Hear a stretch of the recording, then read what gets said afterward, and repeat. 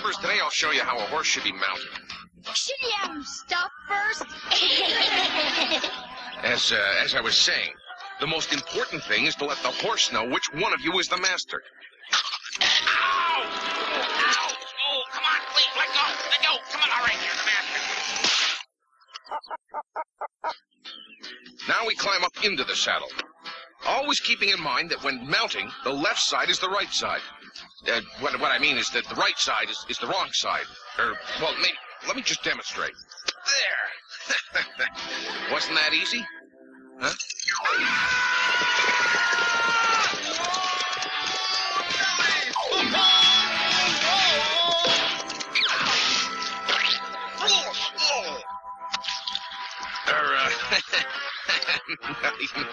This mud reminds me of the time Camp Candy was plagued by rain.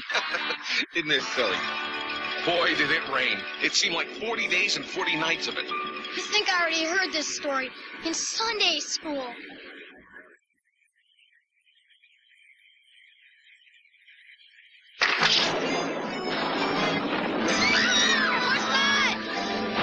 Hi, kids. It's only John. So, how are my happy campers today? This should answer your question. Ready, gang? 1, 2, 3.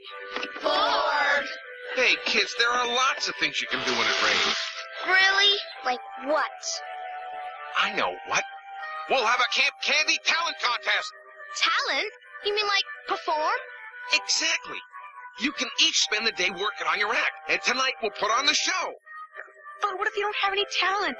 Iggy, everyone can do something better than someone else. The fun is figuring out what your special talent is. I know what. Let's all keep our act a secret until tonight. It'll be more fun that way. Good idea, Robin. See? We're having fun already. Now let's get this show on the road. The kids really took to the idea of a talent show. This might actually be fun. It's exactly like Star Search. What's your big talent? Painting your toenails? What's yours? Eating your bed springs? You'll see. It's a surprise. Well, you're wasting your time. I'm going to win, so there. Meanwhile, Robin was off recording the sounds of different animals for her part in the show. Hey, look, it's someone with a tape recorder. Oh, wow, this could be our big chance to break into showbiz. I'd better warm up the old vocal cords. Do, re, mi, fa, sol, la, ti, do. Forget it. They already have a show about singing chipmunks. No. Well, Iggy, what sort of act can I put you down for? Disappearing act. I'm not good at anything. A disappearing act. Great idea. You could do a magic act. Me? Why not? You'd make a terrific magician. It's no use, John. I just know they'll laugh me off the stage. Wrong, Iggy. They're your friends. They're gonna like whatever you do because they like you. Sure, I'll just bet. You really think so? I know so. Now come on, see you'll do your magic act in the show. Okay, I'll do it. All right. If you'll be my assistant. Me? In front of an audience?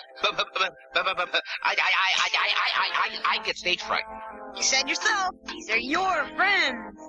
Oh, no. I said they were your friends. I'm their counselor. Don't worry, John. They're gonna like you whatever you do.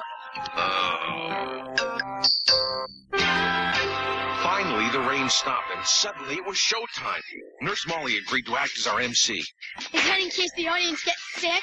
You want to hear about this or not? And so, please give a warm Camp Candy welcome to our first contestant. Vanessa and her quick change artistry.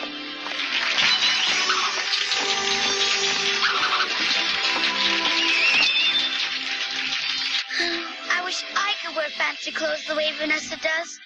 But you better not tell her I said so. And now, Robin and her impressions of our woodland creature friends.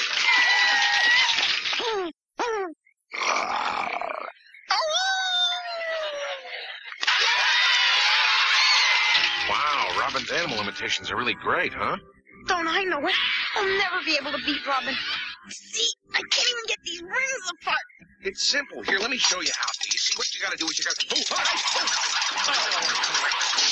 Well, you just keep practicing your other tricks while I go change. And now, Oh, the flying feet of that dancing demon. Oh, Rick the Slip.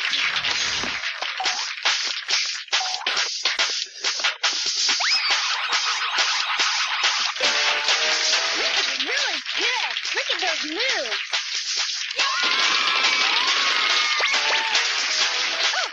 And now, our own Olympic-class athlete, that jumping gymnast, oh, Alex!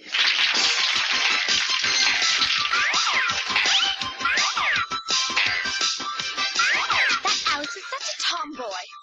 But I'd love to be able to do stunts like that.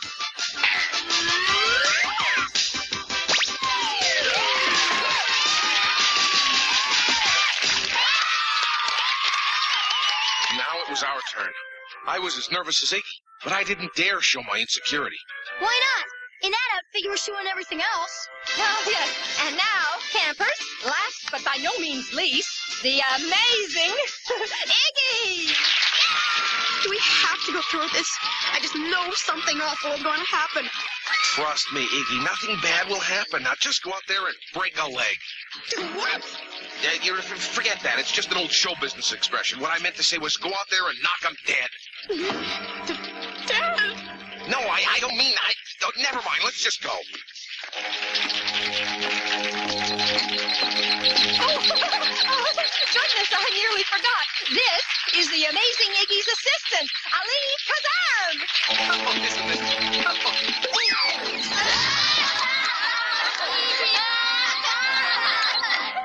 Looks like Kazam went wham!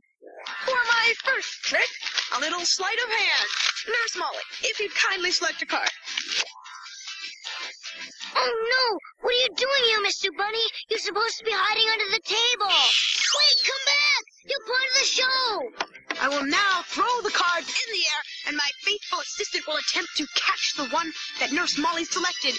Are you ready, Ali? Ready, master. Whoa! This one.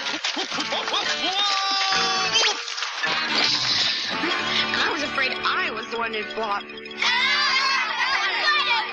John, the audience is laughing at me. At least they're not walking out. Quick, do the rabbit trick. He can't! The rabbit just quit show business! It was a desperate moment. I had to do something and fast. Please watch closely as I pull a rabbit from my hat. Hocus pocus, Jiminy Ocus.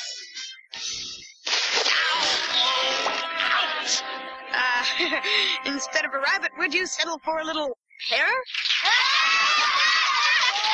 You're laughing at me again. That's because you're really funny. It's time for the big finish. I'll get the dove ready. Quick, Binky, bring me the dove.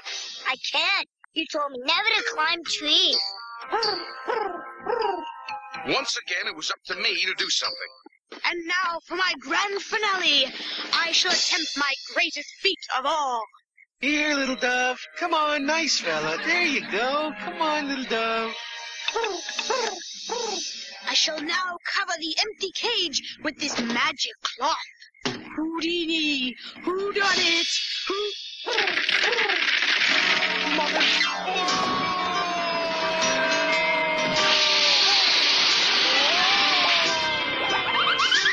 It looked like the end of the show. And the end of me, too. Then suddenly a miraculous thing happened. The banner turned into a giant parachute and saved my life.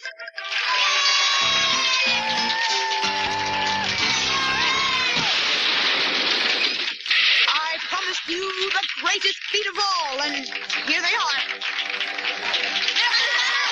Oh, and the winner of the talent contest is...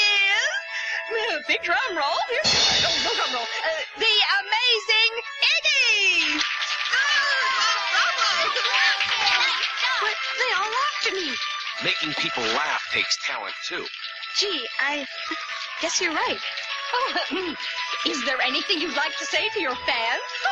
No, but there's something I've been wanting to do all evening, and it's this.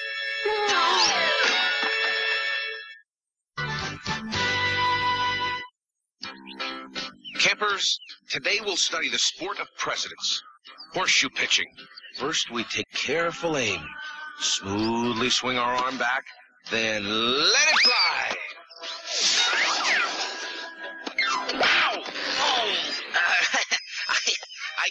to make a point. Ooh. Like the one on top of your head? The point is that what we do can sometimes boomerang back at us. Like that time at Lake Cacciatore where I was giving the campers tips on boating safety. We were practicing small boat handling in rough weather. There's nothing like riding out a storm to put you in the pink. Oh, my face green. Now the winds start to really whip up. Whoa, whoa, whoa! Hang on, John. We've got you. Whoa!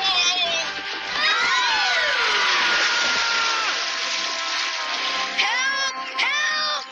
Help! Somebody save me! Iggy, you're the only one who can save him. Who, me? You can do it. Just pull the cord. Like this? Now gun the motor. But don't, whatever you do, don't overdo it. Hang on, man! I got this! Help!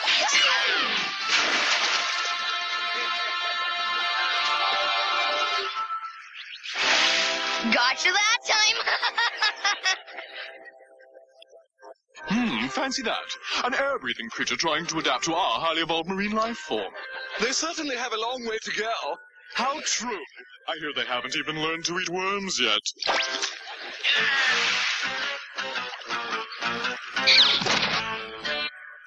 Iggy, are you all right? I probably caught pneumonia. Iggy, you should have seen your face. I wish I had a camera. And I wish you'd grow up. You know, Rick, one of your practical jokes might hurt someone.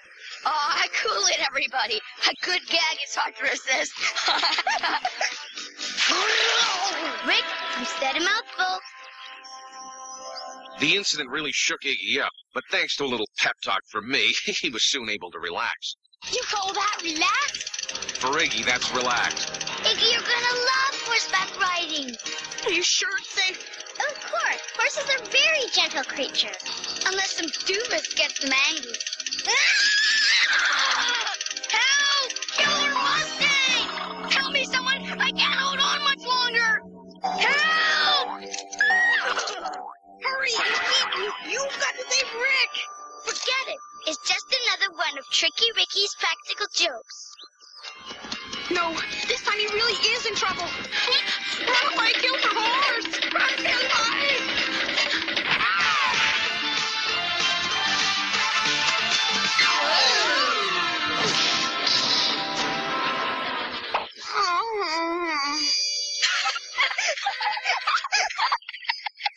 Iggy, you're the perfect victim. You deserve a big horse laugh.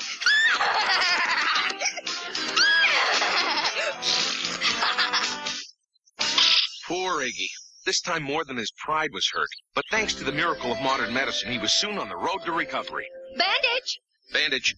Nurse Molly, we have to do something about this. Rick's jokes are getting seriously out of hand. You're right, John. I fear for everyone's safety. Oh, please don't mention Rick's name. I never want to see that Joker again. Hi, Iggy. I'm really sorry about what happened. Here, these are for you. Yeah, sure. They're probably the kind that squirt water in your face. Listen, everyone. I want to kick this joking habit, but I don't know if I can. Oh, Rick, we're going to help you do it. Really? How? You'll see, and I guarantee it will work.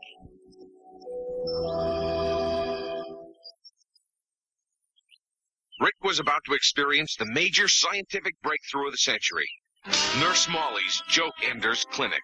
There's nothing to worry about, Rick. Remember, everyone here is your friend.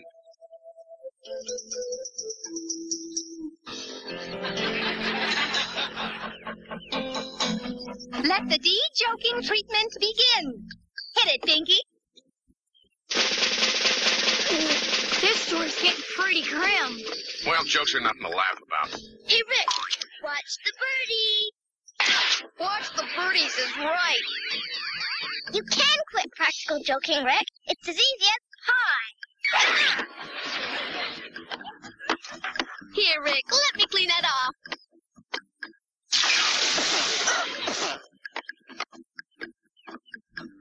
I can't take anymore. Hey, no hard feelings, Rick, okay? Please, I'll never pull another practical joke. I promise. Oh, it's not as simple as that. We have to be certain you're cured. But I am cured. This truth serum will soon tell us. No, please. No needles.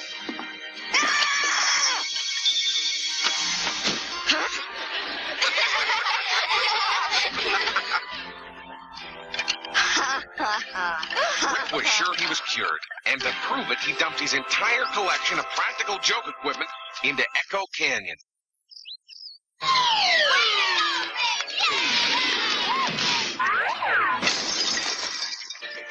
Things quickly went back to normal. Iggy found himself a scary book to worry about.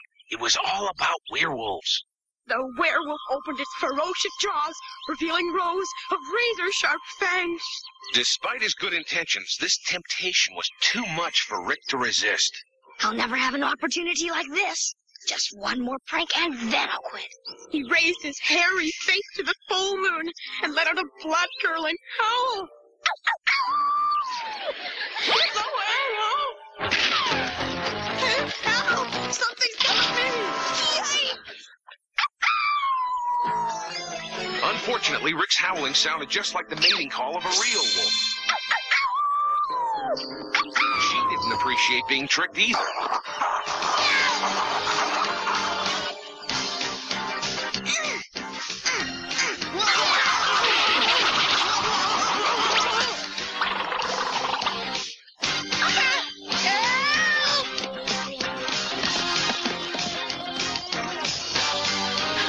I've got to find the others!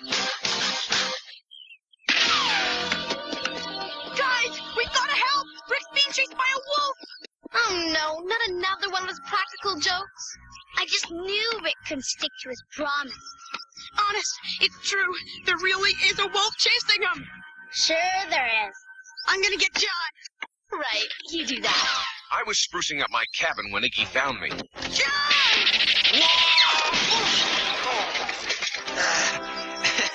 What's wrong, Iggy? A wolf chased him into Echo Canyon. Something in Iggy's eye told me that he was on the level. Echo Canyon? That place is full of wolves.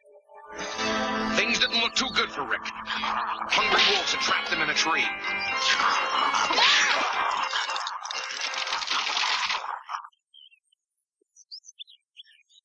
See, there he is.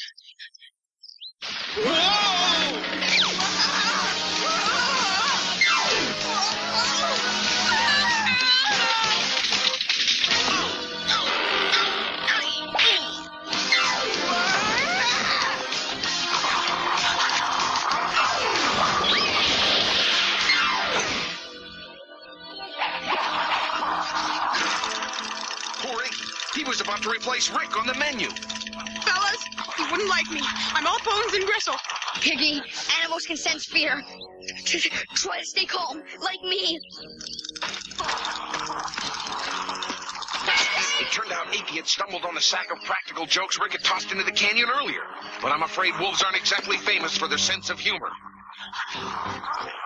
It was then that Iggy came up with a wild, crazy idea. One red hot dog coming up.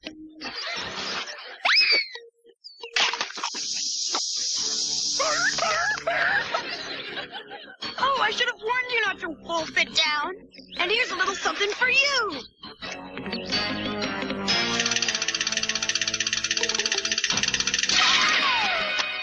And this is for you. Here, have some sneezing powder. It'll clear your sinuses.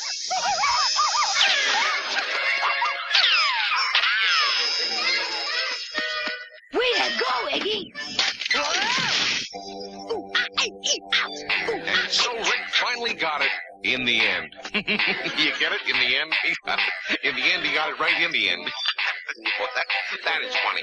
I thought of that myself. Ah, gee. Iggy, I'll never pull another practical joke on you again. I promise. Would you care to put that in writing? Sure thing, dude.